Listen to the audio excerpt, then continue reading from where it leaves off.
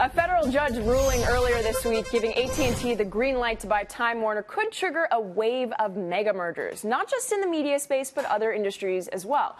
John Petrides of Point View Wealth Management and Sean O'Hara of Pacer ETFs joins us now. Thank you both for joining us this morning. I want to start with you, John, talking about Comcast. In 2015, Comcast tried to buy Time Warner, failed due to regulatory issues. Comcast is now the U.S.'s largest broadband provider. Do you think that Comcast could potentially face the same regulatory hurdles going after 21st Century Fox assets?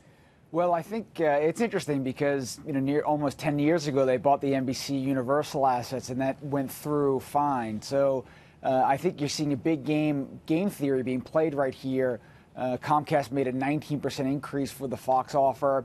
They made a very strong offer. So, there's a no-lose situation here for them. They either bid up the price higher for Disney to pay above asking, or they get very high-quality assets to add to their portfolio. So, I don't see this deal being blocked either for Disney or for Comcast. Oh, wow. Okay, so let me just switch it over to you, Sean, just in terms of the landscape going forward. Let's play the role of psychic. What do you think the industry is going to look like in just 5 years from now? Are we going to expect only 3 to 4 conglomerates?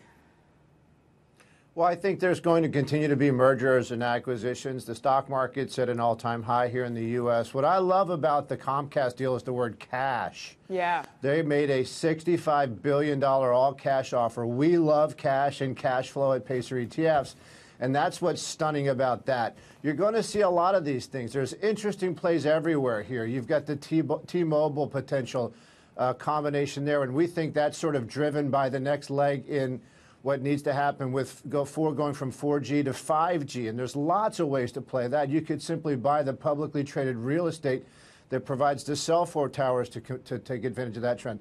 So with the market where it is, with free cash flow levels where they are, and with free cash flow yield where it is, there's going to be continued mergers because the stock market needs to keep on going higher, and this is a way for companies to continue to grow their earnings. There's a secondary benefit in this whole story in that the more merger and acquisition you see, the less shares outstanding there are, and that's also a good long-term bull market trend. The same amount of cash is going to continue to chase the smaller and smaller number of shares, and that should help buoy the stock market going forward. Okay, and we're just going to switch gears. We don't have very much time, but I want to talk about the Fed right now, starting with you, John. What did you think about the fact that Jay Powell pretty much hinted at 2 more hikes this year? So what do you think of that pace? Yeah, so the Fed was on board for 3 hikes for this year. Not overly surprised by the comments. We thought the economy was heading in that trajectory, but a little surprised that he announced it at this meeting, particularly since he said he's going to provide comments at every Fed meeting that there is. So I thought they would have allowed a little bit more time, given what's going on internationally with potential trade tariffs, given that the EU economy seems to be slowing a bit.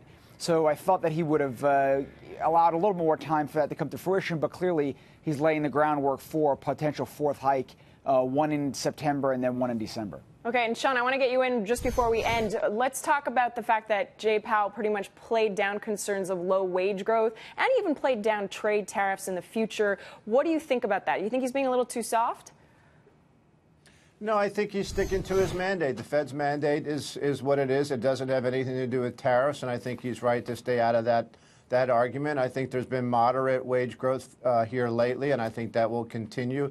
There's more jobs in the U.S. than there are people to fill those jobs, and I think that will help the U.S. worker get higher wages.